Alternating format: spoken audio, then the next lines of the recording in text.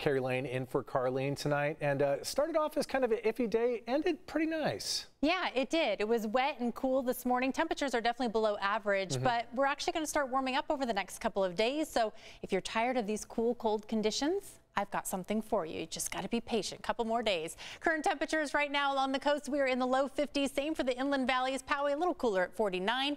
Palomar Mountain 36. Borrego Springs 63 degrees.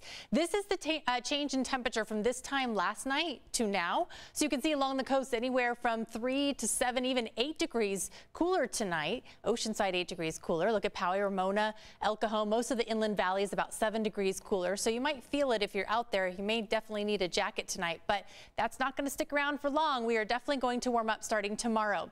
So this is where some of the highs were today. This is where we should be. As you can see, we are below the seasonal norm. We will make up for that in the next few days. Let's take a look outside. Wow, a few clouds still hanging out there. A little hazy tonight. Not the clearest view, but things are going to change tomorrow. High pressure is building. We're going to dry out and we're going to warm up. We're also going to see these breezy conditions persist through Thursday.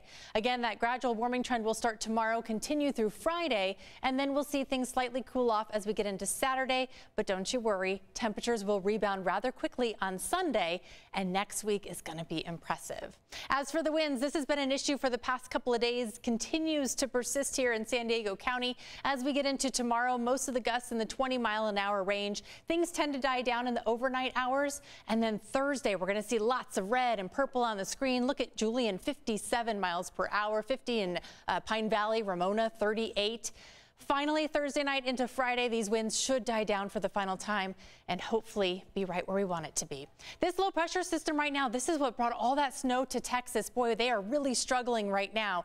This low pressure system is going to move off to the northeast. Most of the Midwest really just cold and frigid, a lot of below zero temperatures. Another low pressure system is going to move in Thursday and Friday over the northern part of Texas. This is going to bring more snow and even rain. The good news is it's a much weaker system, so it will not have quite the punch that the one they just got had. So hopefully they will be able to dig out of this snow shortly. After that, a warming trend will start for most of the nation next week, and hopefully Dallas and Houston and all those areas will be able to get out of the snow and warm up a little bit. High pressure system will come in for us. This is going to come in Thursday and Friday. It's going to leave us on Saturday. We're going to have a cooling trough come in, and then on Sunday, another warming trend will continue. And next week, that could bring us some temperatures even up into the 80s. Along the coast, we are going to be in the mid 60s, upper 60s by Thursday. You can see things cool down definitely on Saturday, but temperatures rebound nicely on Sunday. Look at this, 74 along the coast, 77 inland.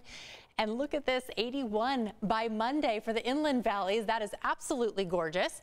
As for the mountains and deserts, well, the mountain in the mid 50s, you're in the 60s by Friday, climb up to the 70s by Tuesday. The desert, absolutely gorgeous. A lot of sunshine. In fact, by the time we get to Tuesday of next week, we're at 84 degrees. So now we can finally go sit outside, do the patio outdoor dining thing, and not freeze so much. Guys, we'll get it back to you.